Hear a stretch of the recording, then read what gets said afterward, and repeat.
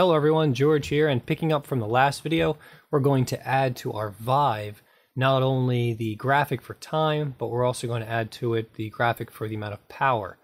Now, in Five Nights at Freddy's, power is represented by a battery, and while we could jump into Photoshop and create something like that really quick if we want to, do we want to actually? Yeah, let's go ahead and do it. Just go to Start and Adobe Photoshop. Let's look up, let's see, FNAF battery power. Someone's got to have a picture somewhere, right? Here we go. So usage bar shown there, and actually, wow, I'm completely wrong.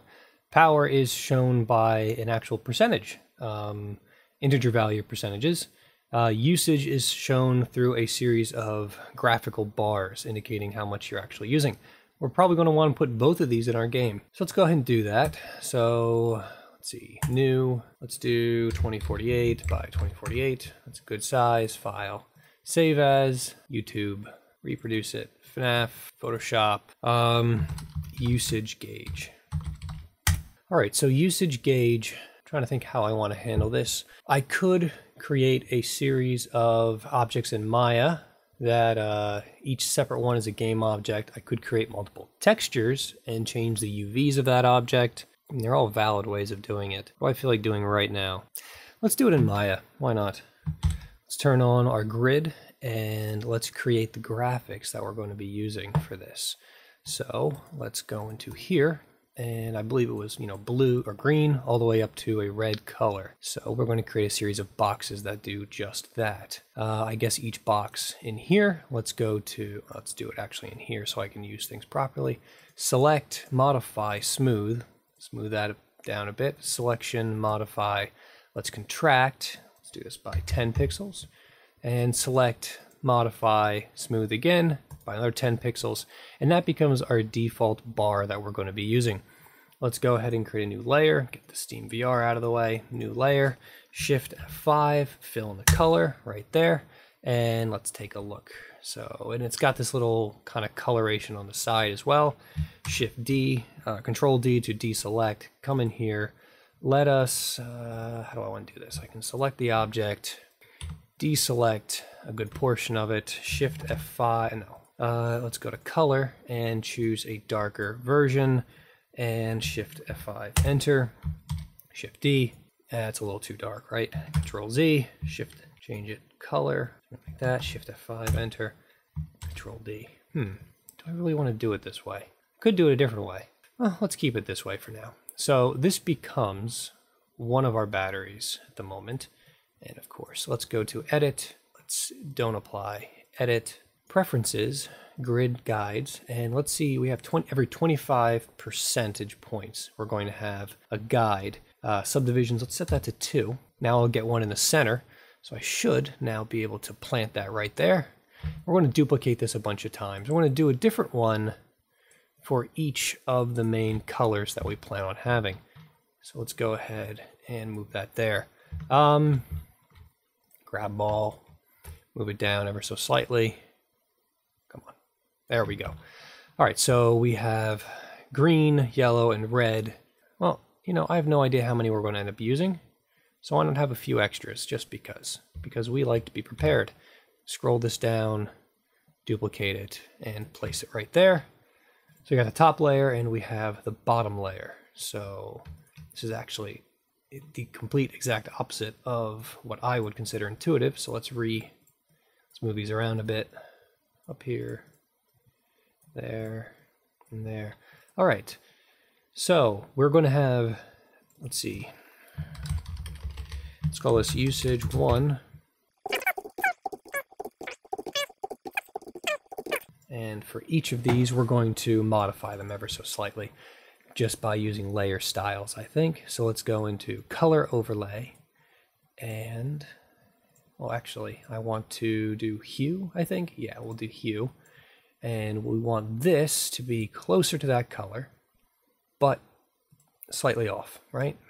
Somewhere like that, maybe. Hit OK. I'm going to duplicate this, bring it on down, and we're going to offset it a little bit further each time. Do it again.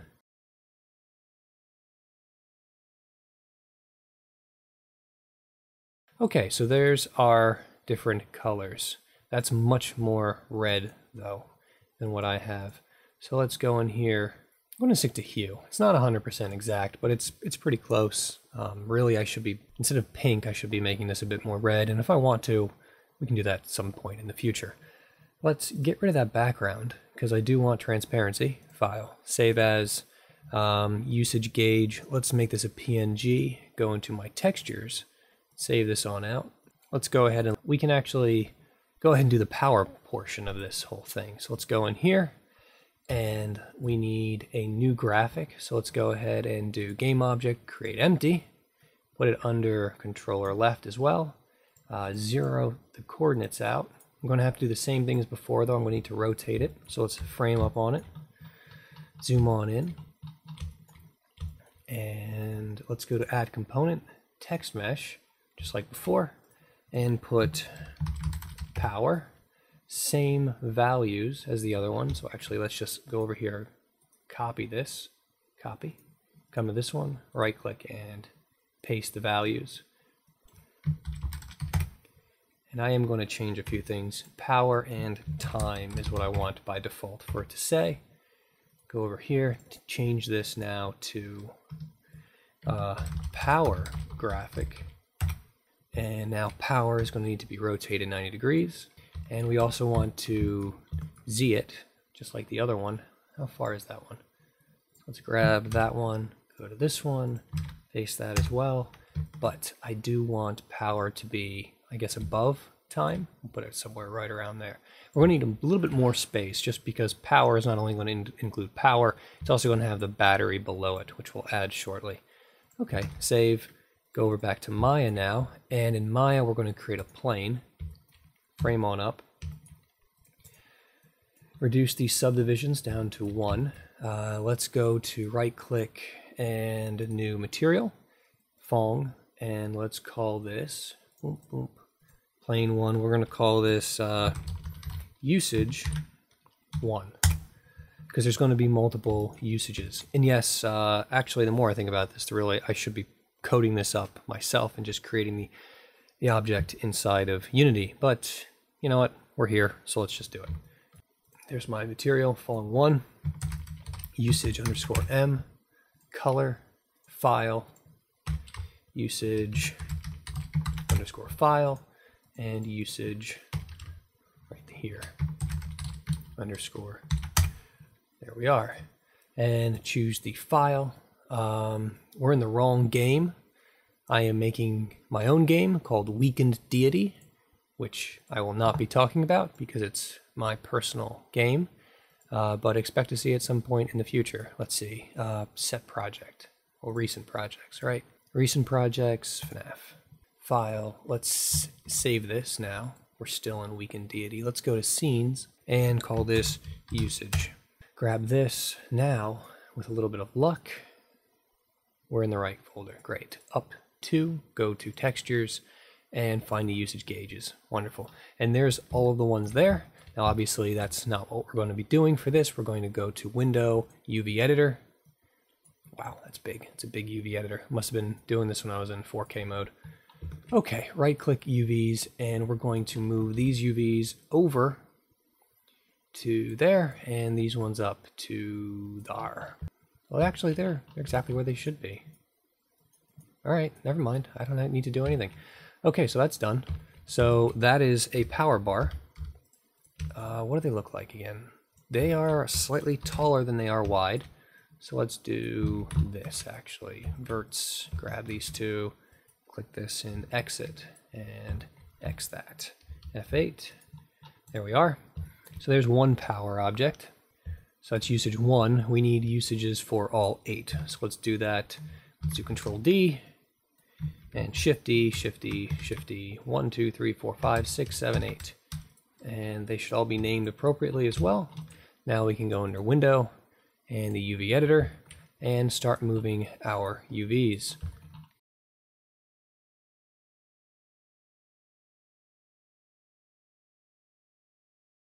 Okay, so we have all of the usage types here.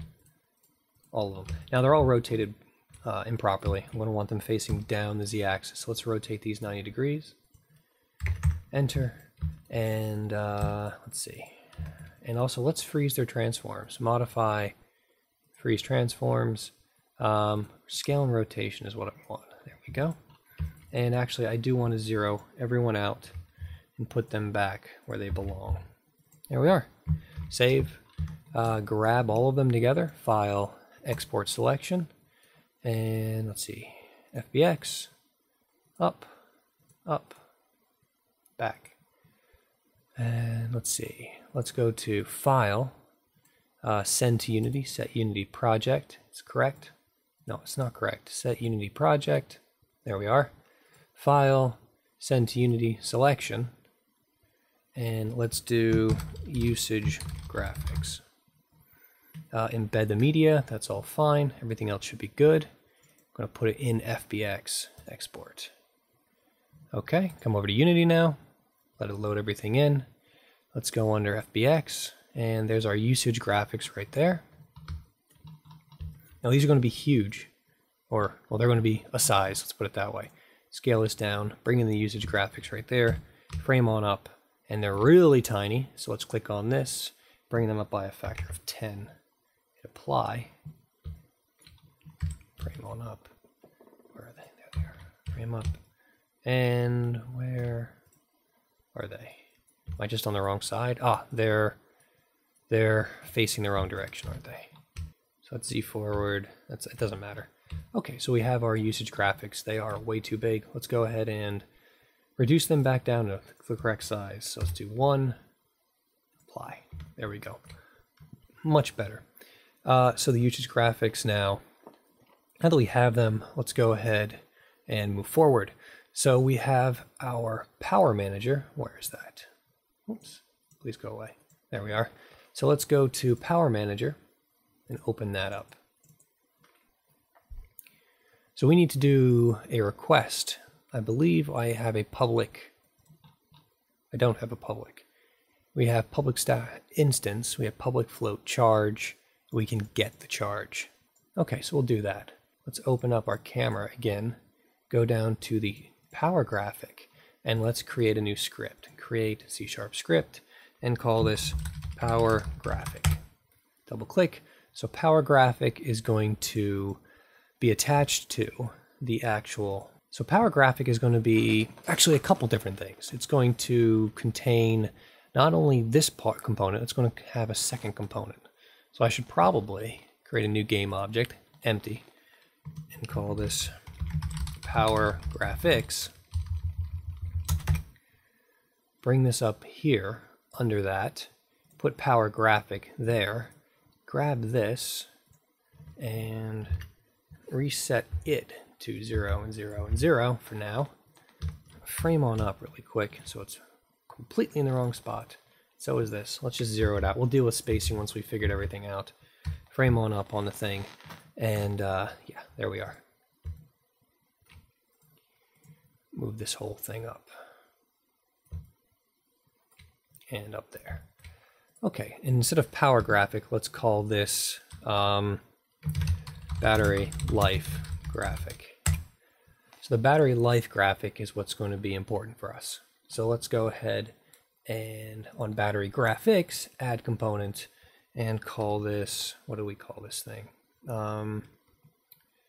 Power graphic. So power graphic is going to have two references, public text, excuse me.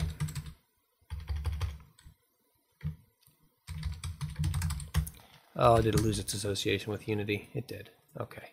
Close that, double click and open it up again. All right, public text mesh text. We're also going to want to hold the usage. So we're going to have a bank of these batteries, and we're going to add and subtract batteries as the usage goes up. We're going to do this in kind of the, not necessarily the smartest way. We're just going to pull the actual Power Manager at the moment. In reality, the Power Manager will only have its states change not so often. So really, the Power Manager should probably be pushing out a message to the Power Graphic every time something does change to go ahead and update itself. But let's just do it the easy way for the moment.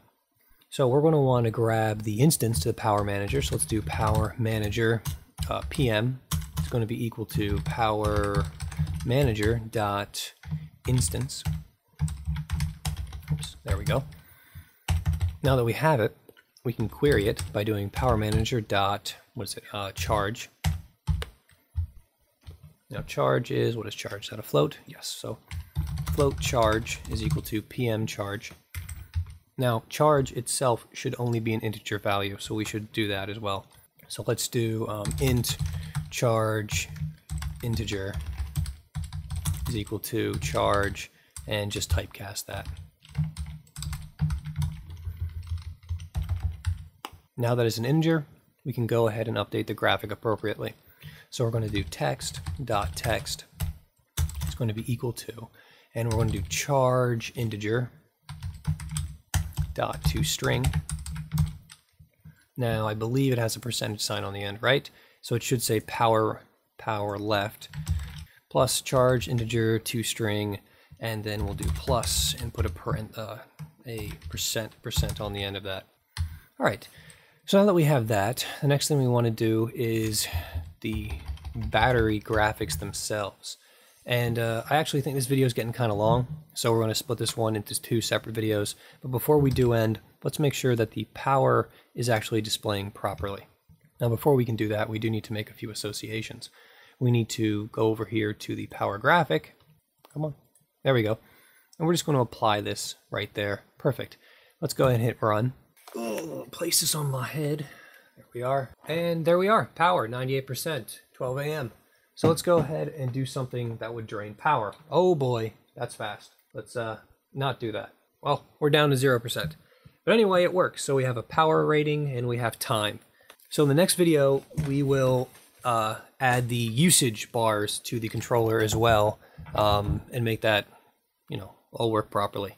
And then once we've got, since now technically we have time and power in here, we're going to start tackling the overall kind of gameplay experience in the next, the next, I don't know, 5 or 6 videos. We're actually going to make this a real game. We're going to put in those waypoints, and we're going to make, well, it's something that we can actually play. All right. Hope you enjoyed it. Thanks, everyone. Bye.